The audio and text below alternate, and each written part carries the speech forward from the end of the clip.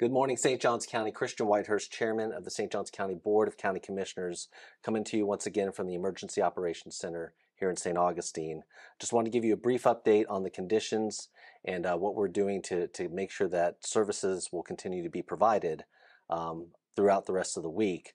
Obviously, we want you to continue to remain weather aware. We are seeing tropical storm force winds and tropical storm force gusts coming through the county as we speak.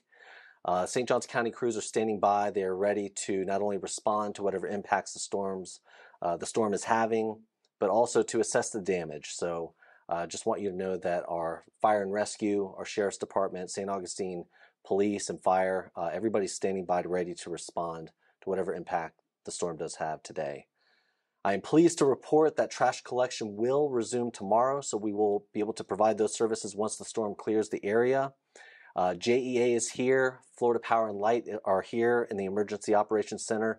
There are very, very limited outages at this point. So again, as of this moment, we have good news with power from JEA and FP&L. Stay plugged in, stay informed. I want you to stay vigilant just in case we see a change in shift in the track or a change in intensity.